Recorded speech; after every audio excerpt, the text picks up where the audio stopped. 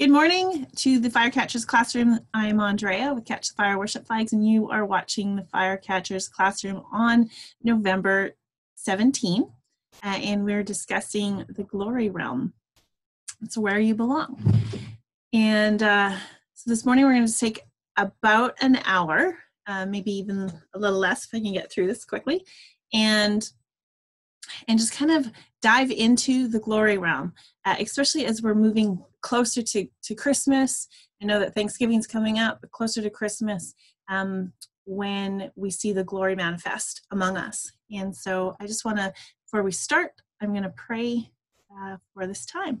So Father, I thank you that you've given us this venue. I keep praying and thanking the Lord for social media and for just the technology that we can do this from across the US and Canada. It's multi-national, that we can do this together, that we can see and hear each other, that we can delve into your word, that we can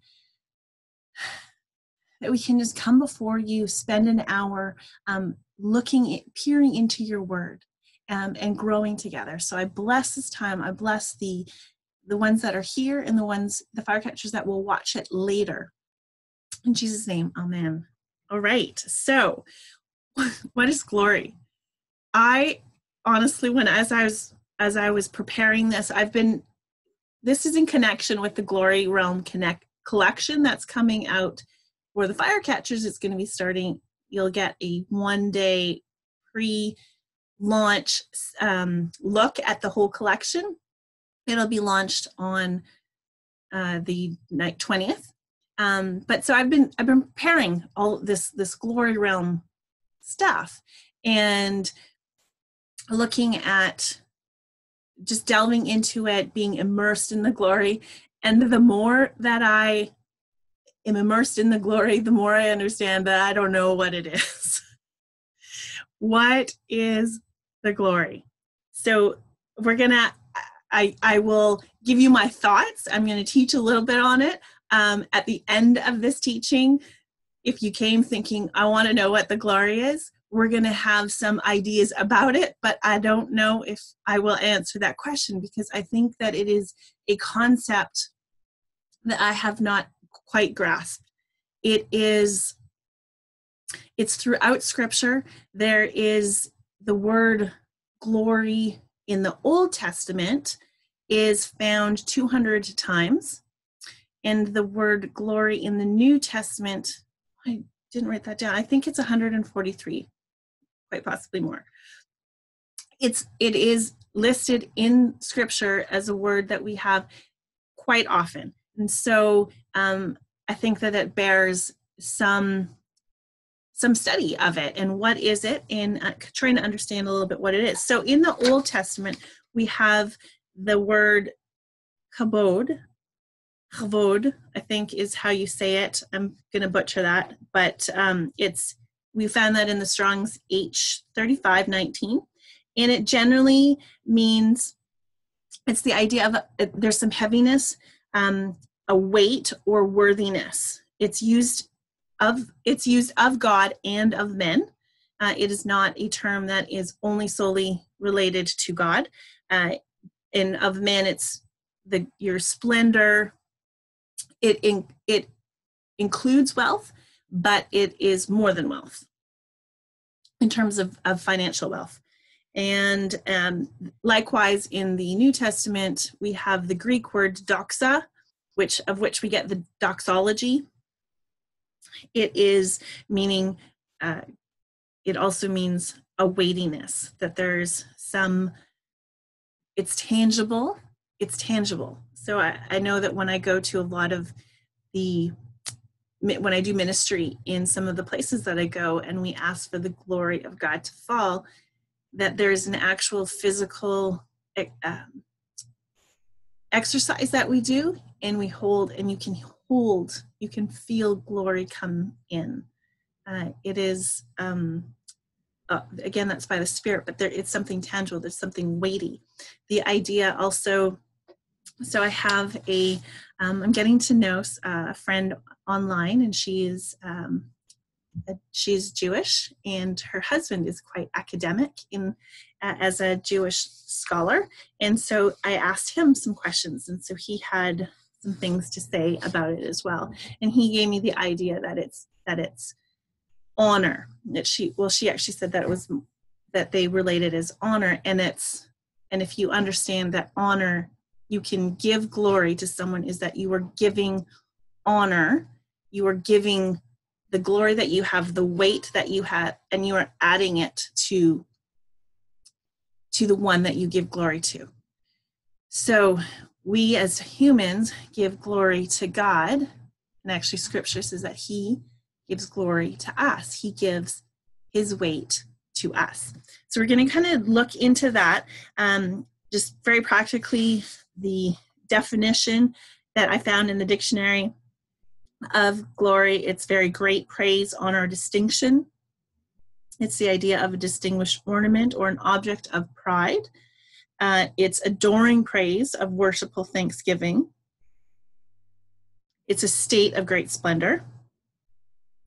And then it also, as a noun, is the ring. So especially in, like right now with this this fluorescent light above me, I have quite the glory happening. So like a halo, like so in old art, we often see, especially in Catholic art or Orthodox art, we see the halos around people. That would be to explain their glory, or to show their glory in a physical form.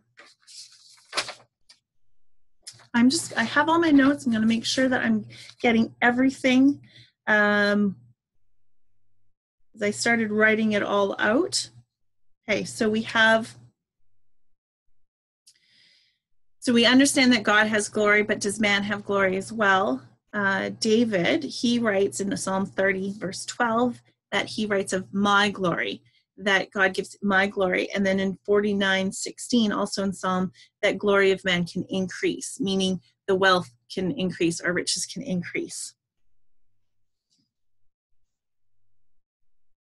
Okay, who receives the glory? So we have, so all of this actually came about, was the idea, and I've been really camping on this idea since the summer. Who gets the glory? And do we get glory? Is there glory for us? And this is not about that we get the glory, but it's actually where we belong. And if God lives in glory, that wherever he is glorious, and that we are in him, and that he gives us glory, Scripture will go through that. Scripture does tell us he gives us glory.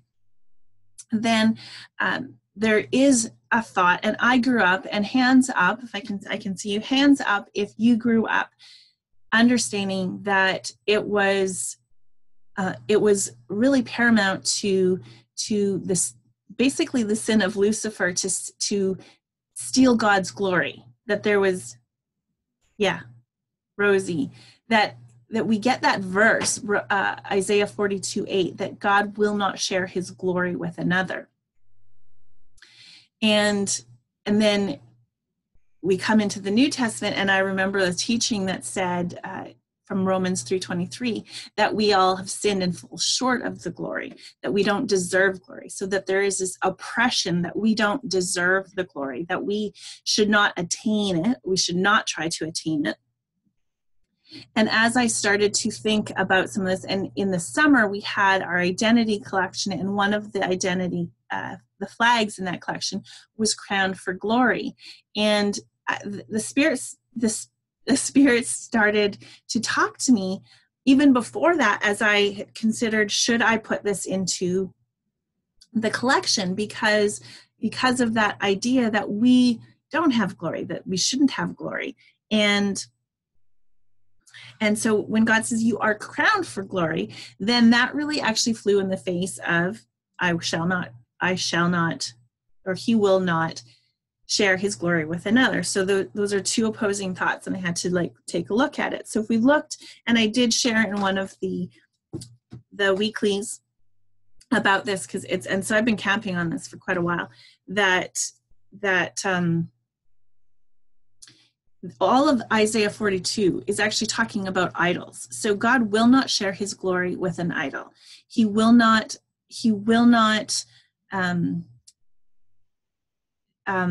allow anything else to be worshipped in glory like he is. So that does not relate to us at all. That the scripture, it is not talking that he will not share his glory with mankind. And then also, I think Romans 3:23, which actually I hear on teaching, very Calvinistic teaching, that we don't deserve the glory, that we all fall short of the glory, actually right in the verse itself is telling us that we actually fall short. We were intended for it, but we fell short. So it actually answers the question, or it actually, answers what it's trying to oppress by saying we actually fall short. So we are intended for it. So we're going to, I just kind of wanted to lay the groundwork and move into the fact that when we talk about the glory, the glory realm and where you belong, that's kind of what we're going with this collection. And what it looks like, especially from Old Covenant to New Covenant, and what we can and should expect with it, and why it's important, why I've created an entire slide collection around it, because it's an idea that's been percolating for me, and I just wanted to share some of the revelation that I've had in that. And so, and also throughout the scripture, even through the Old Testament, we have understand that, so that in Exodus 28, it says that they decorated the priestly garments for their glory. That in Psalm 8:5, we are crowned for glory. In Proverbs 25:2, this is one of my favorite verses, that it's for the glory of God that he hides a matter, and it's the glory of kings that we search a matter out. And so there's a lot of teaching that we can go into rabbit trails with, and I'm going to try to keep it short. A lot of the stuff I'd love to delve into deeper with you. As I was getting into my studies, I had to keep coming back to, no, that's not the focus, because I get so sidetracked when I'm studying scripture, because one thing leads to another, and that's why I come back and I actually have no idea what glory is, but I have an idea, and we're going to look at the idea. It's kind of like where God says, where Moses, we're going to come back to this too, but where Moses says, show me your glory. And then in Exodus 33:18, and then the next verse, he says, I'll let my goodness pass over you. And so this correlation of, is there a correlation, or what is the correlation? And actually, that's one of the questions that I had asked my friend's husband. And I loved what he actually said. He said, it's the exacting definition of his being. So if glory is a realm, glory is a noun, glory is a specific place, I think. We can say all of those things are true. But if Moses asked to see his glory, God says, I'm going to show you the exacting definition of who I am, my goodness. And then he actually says his name in that passage to him. So we're going to move on to this idea. Again, we're going to bank on, we're going to camp on, not bank, we're going to camp on Exodus 33:18. Show me your glory.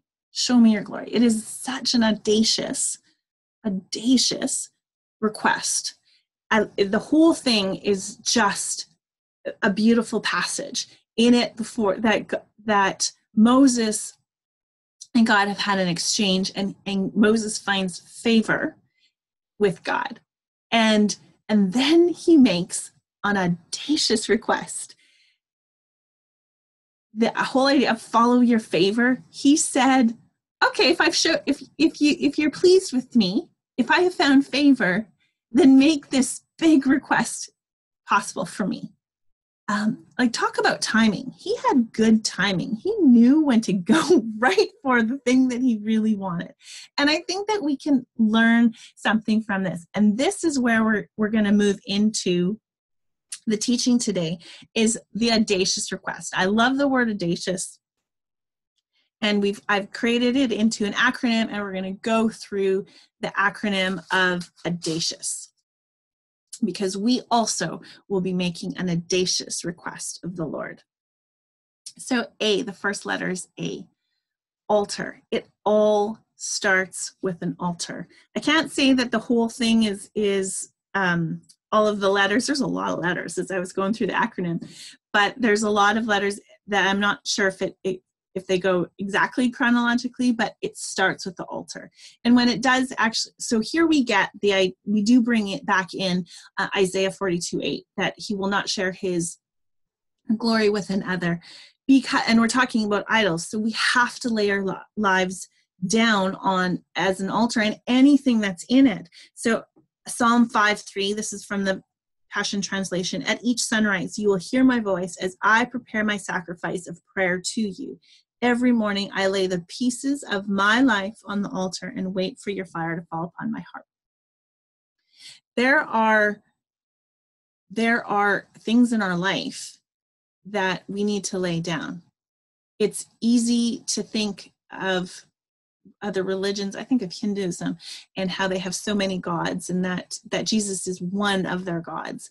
We're like, oh no, they have to lay all those things down. But really make it closer to home. Like, what is it that you have to lay down? What is the altar? What is the thing that you have elevated above God? And I'm sure that it's not just me.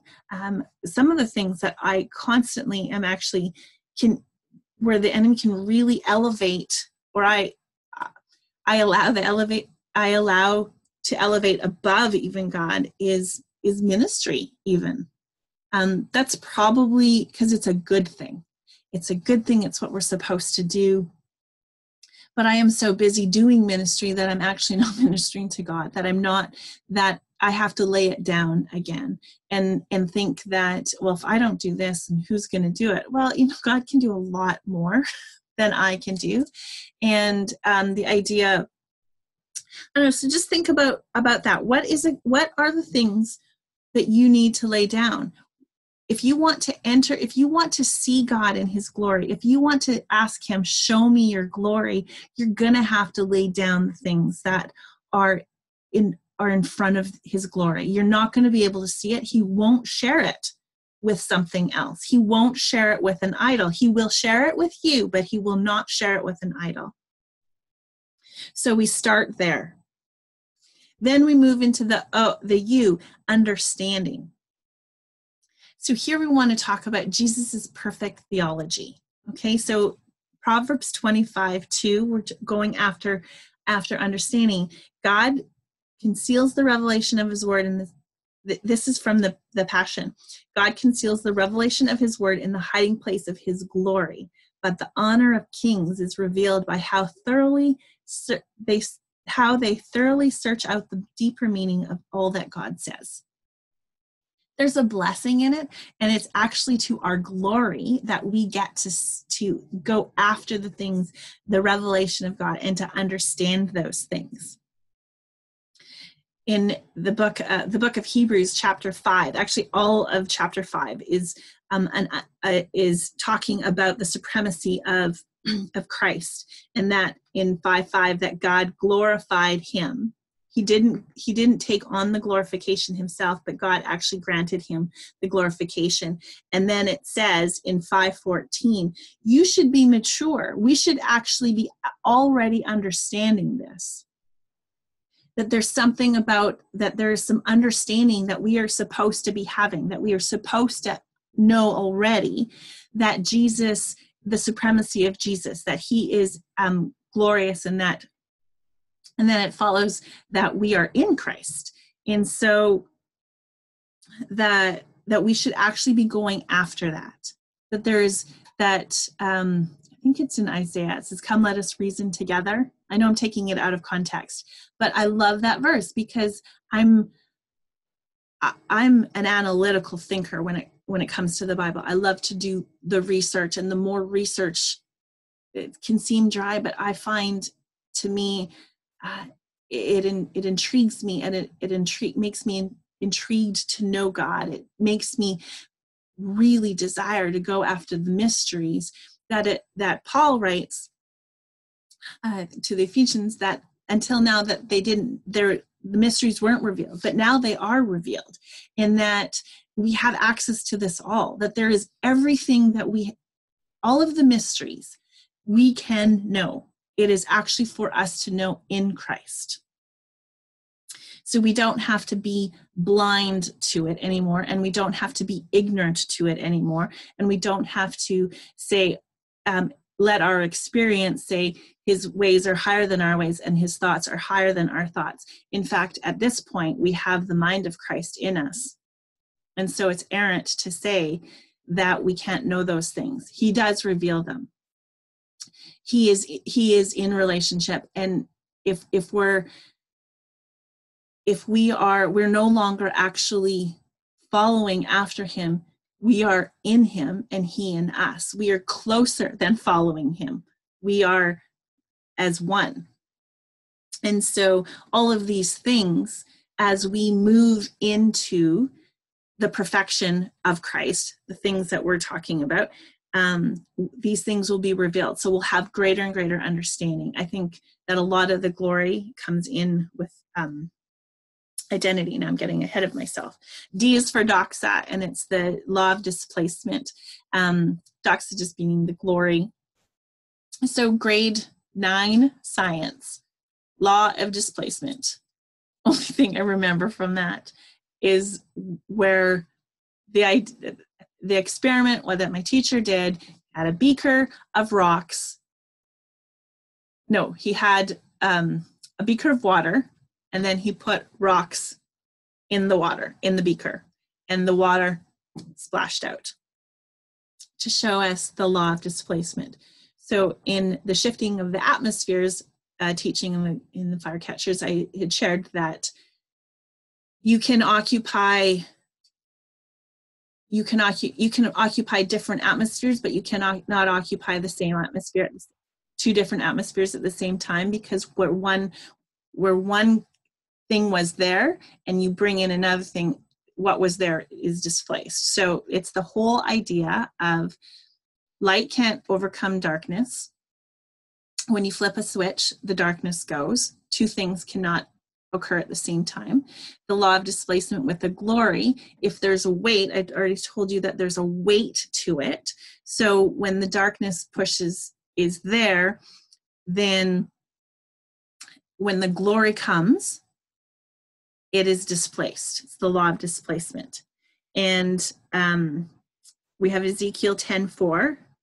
Then the glory of the Lord went up from the cherub and paused over the threshold of the temple, and the house was filled with the cloud, and the court was full of the brightness of the Lord's glory. So what was there? We also have the picture of Isaiah 6, where the robe was filled the temple. So what was there has been pushed out. So when I go do warfare, when we go over regions and we worship over regions, I've learned this as a warfare technique. Actually, the law of displacement is that when you move into a dark place and you worship, such as what we've done when I've done worship ministry trips, instead of, quite honestly, instead of binding anything or praying against what's there, we just simply call down the glory of the Lord. And when I'm ministering in the New Age communities, or where we go, those things, we simply call down the glory of the Lord, and it pushes out what's there. So we don't have to fight that. We can just be in the glory.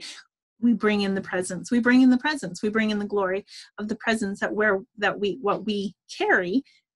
And I believe that we actually have that when we come. It's just being aware of it, understanding when we're praying for it.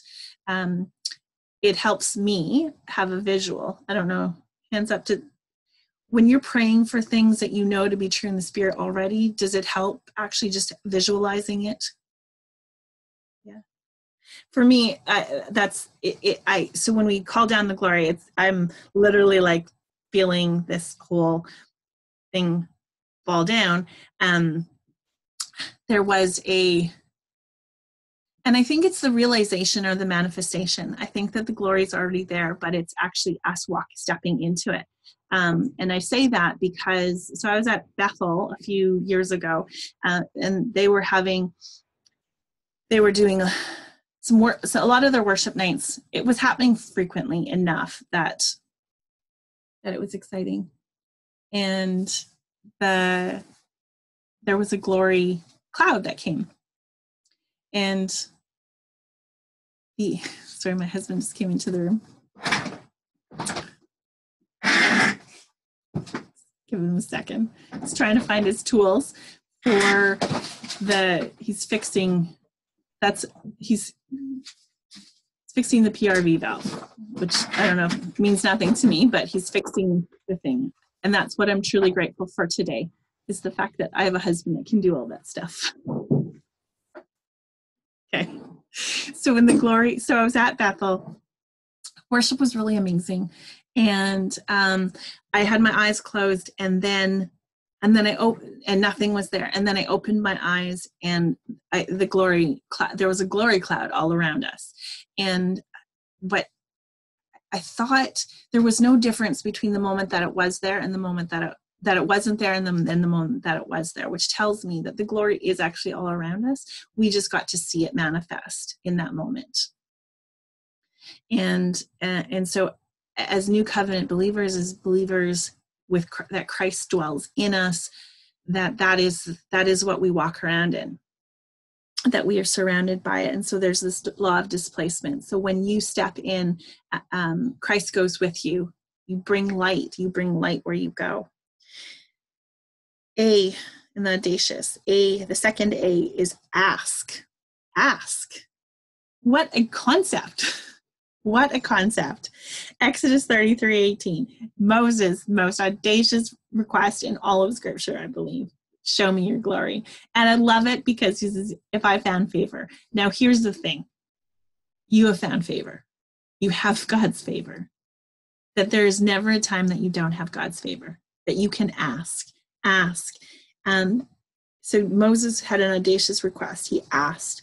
James 4:2 says that all the time you don't obtain what you want because you won't ask God for it. God is so good that he will always answer you, and he will always answer you with the best. A son asks, but a servant doesn't. And so I think that really falls into understanding our identity, that we can ask. Moses knew when to ask for when he had the favor. He knew. And so we're daughters that we can ask. And so if we want to see his glory, if we want to see the magnificence of his being, the goodness of his being, the exacting being, then we can ask. Covenant is our C.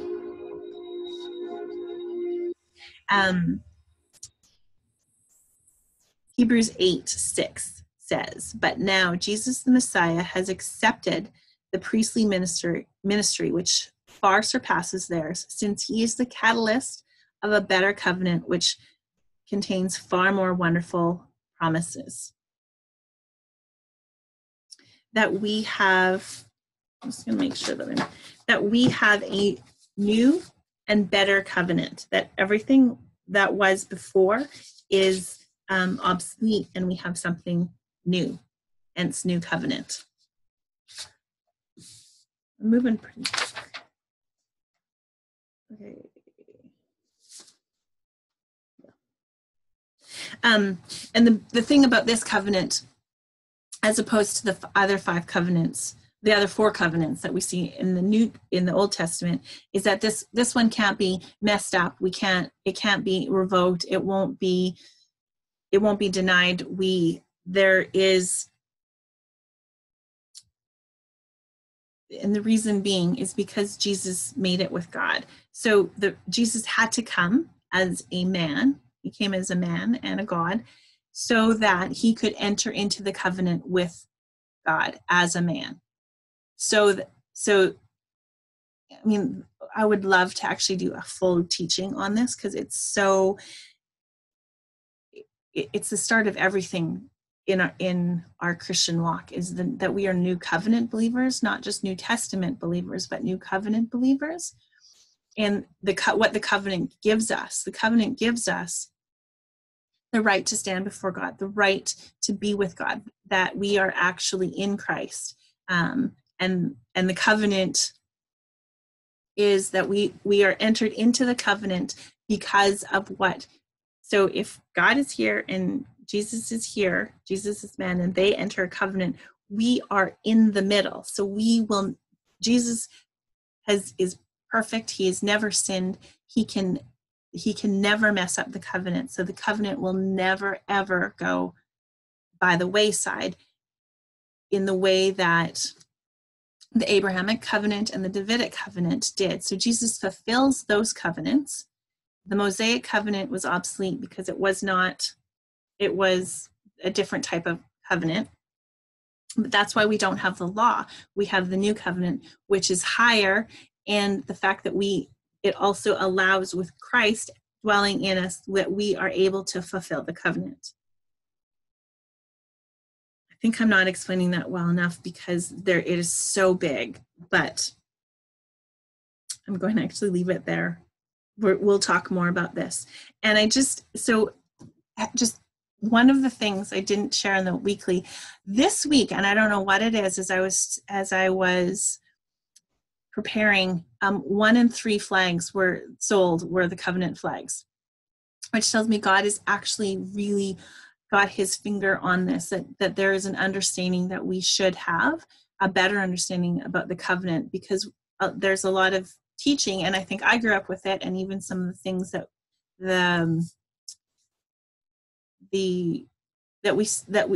that shows up in our Calvinist thinking is that sorry,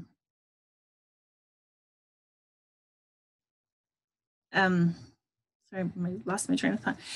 The thing that shows up is that there's a little bit of the law still, but we don't have the law. The New Testament actually talks nothing about the law. It says that actually was been finished, and that we have a higher law, that we have actually a higher standard. But the fact that we have a higher standard can be lived out because we are made perfect forever as we're being made holy. Hebrews 10:14.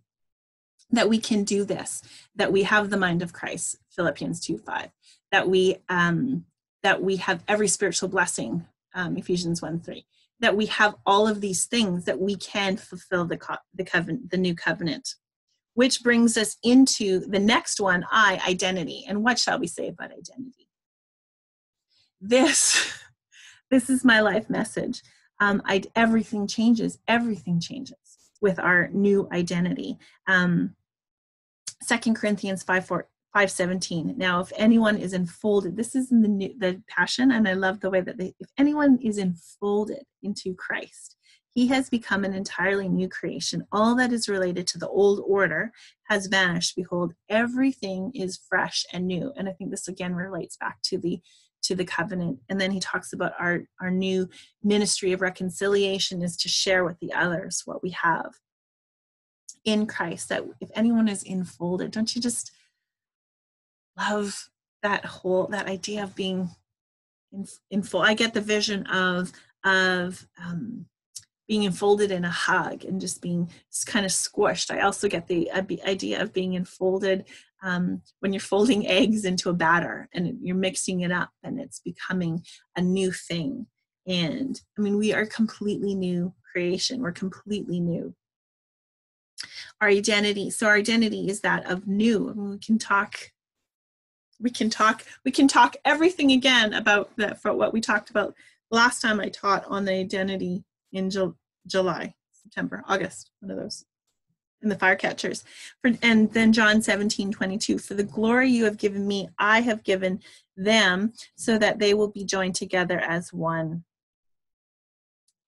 So what God has given him, I told you, we already talked about in Hebrews 8, that God the Father bestowed on him the glory. Jesus did not demand it, or because he was man, he did not demand it, but God put it on him as man. And then Jesus is praying, this is in the garden, John 17, when he prays for the believers, that for the glory that you've given me, I give to them, so that they will be joined together. So it's a way that we're joined together. Our identity comes from Christ's sacrifice. 10:14 says, by his one sacrifice, we are made perfect forever as we are being made holy. And then Colossians 1:27, that we talks about the hope of glory, that is Christ in you. So these are small snippets of what our identity means, and we can talk more and more about this. It's another big topic. Like the new covenant and the identity is everything that we have in Christ, and then all of that is that we overcome. We are overcome. That's our O. And again, coming back to the law of displacement, we are overcome. We are overcomers because of the law of displacement. When we step into the realm, when we actually step into understanding our identity in the glory realm, which is that's where God dwells, that's where we dwell. And it is ever increasing. I'm going to read Ephesians 3:16.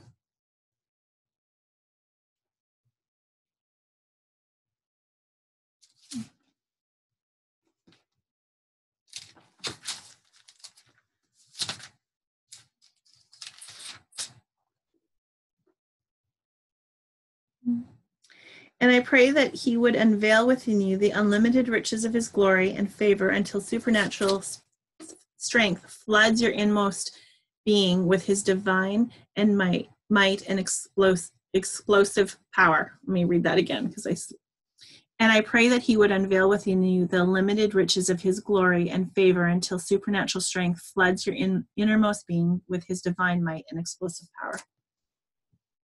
That it's ever increasing, and that it is it is how we will overcome. Here it is. And that we move from glory to ever increasing glory. That we have the King of glory, that as related in Psalm 24, the King of glory, who is strong and mighty. That we will, that these are how we will overcome. That it is through his glory. In his glory, nothing overcomes his glory. That's where we are, and we will go from glory to ever increasing glory. That we will go from winning one battle to ever increasing our battle victories. Finally, we come to, not finally, united. U is for united, audacious, the second last letter, that we are united with Christ. So first off, we had in the Old Testament that he would simply come and dwell with us, Emmanuel, God with us. And we're moving into the Christmas season when Christ came, and we sing, it's actually one of my favorite carols when it's sung really, really well, Emmanuel, and the idea of God coming with us. And as I was pondering this, thinking, actually, that's not entirely true. With the covenant and with our new identity, he's actually in us. So it's not just God with us, he's actually in us. In us is better than with us. So in the Old Testament, we have that he, in Isaiah 9, think, that is, he talks about his name, Emmanuel, God with us. John 1:14 says, the word became flesh and dwelt among us. It actually does speak about his glory coming down into the world. But it goes further. It goes further. So this is in his death and his resurrection. That's actually when the birth of the new covenant, through his death, that's when then he moves into us. Through the Spirit, he moves into us. So it is better than him being in us. It is around us. He is in us. And again, reading from John 17:22, for the glory you have given me, I have given them, so that they will be joined together as one. And then finally, we come down to S, and that we are surrounded, that there is nothing, it's never again going to be the same when the glory comes. And we have Luke 2:9. And behold, the angel of the Lord stood before them, and the glory of the Lord shone all around them. There is never, ever a time that you are not in the glory realm, this is the place that you dwell. It is the place where he is. It is the place where you belong. So you are surrounded. And I keep thinking about this song, Surrounded, by Michael W. Smith. We're surrounded, we're surrounded, we're surrounded. And so we've gotten the audacious. So we've had it starts at the altar. We get an understanding. We have the law of displacement with the doxa. We ask. We have a covenant. We have a new covenant. We have an identity. We are overcome. We are overcomers. Not sure we are overcome. We are overcomers. We're united, and we are surrounded with him. And so this Christmas season,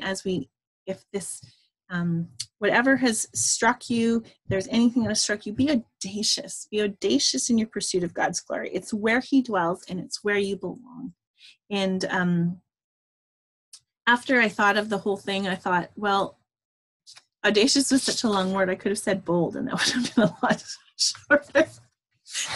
However, I think that it all works. And I wrote my notes out. I'm going to tell you, then I had my secondary notes, which we didn't get to, but that's okay. We're going to end it there. It's actually 10 o'clock. So I'm going to, because I can't do the technology, but I want to chat and ask get you to ask some questions, but I'm going to shut it off here, the recording, and just say thank you. And Lord, help us to understand even more about your glory. Help us to understand what it is that we get with the glory, how we're transformed in the glory, how you are ever increasing, how you show up in the glory, and that that healing happens, that we move from one